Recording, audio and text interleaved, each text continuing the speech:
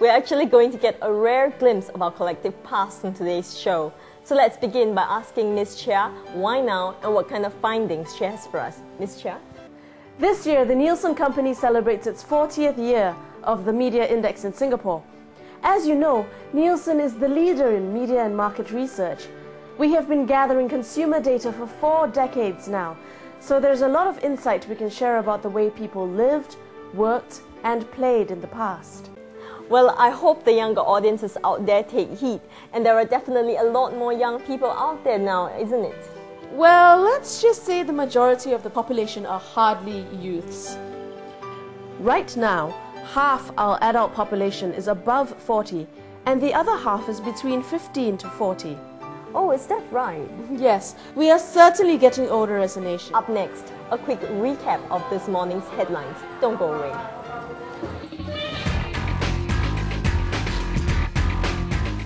Interesting.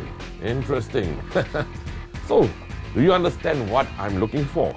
Mr. Sek, it's quite rare that someone wants a charting of media trends since 1968. Is that going to be a problem? Not at all. It just so happens we've been around since 1968 ourselves. So you can rest assured that data comes first hand to you from our very reliable archive of information. Oh, tell me more about your company.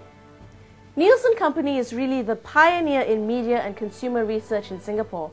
We started the Media Index in 1968 to serve as the print currency by tracking newspaper and magazine readership.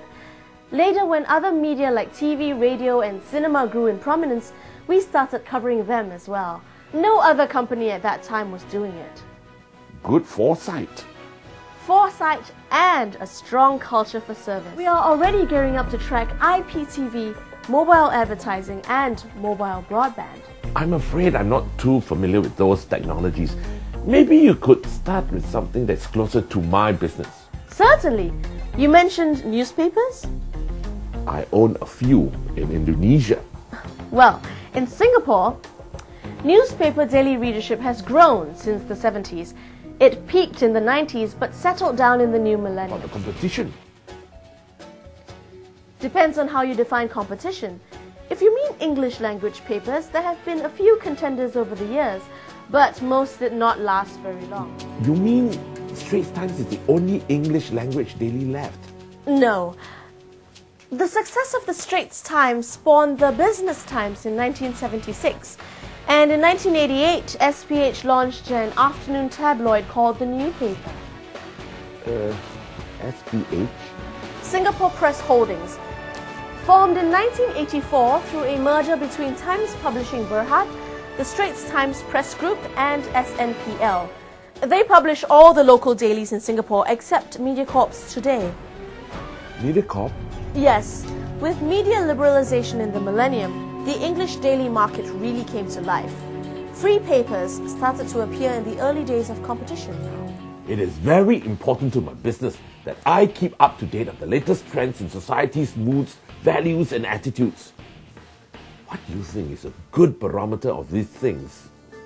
Well, if you ask me, personally I get all that by just reading women's magazines. What?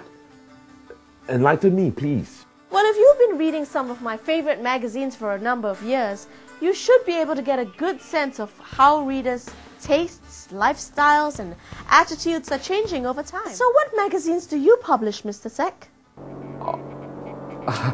Architectural titles mostly, like Hong Kong Penthouse, Thai Penthouse. Yeah, they wouldn't interest you. Well, my husband is an architect. Maybe he subscribes. Sure, I'm sure. We have a little joint magazine kitty fund, but usually for family titles. These are all our favorites. Interesting. We're also keen readers of the lifestyle titles, like Lifestyle and Reader's Digest. This is getting nowhere. Is there any other offices? Yes, upstairs. Let's go. Is everything okay? Thank you, Dolores. I've got another urgent meeting. I will be back.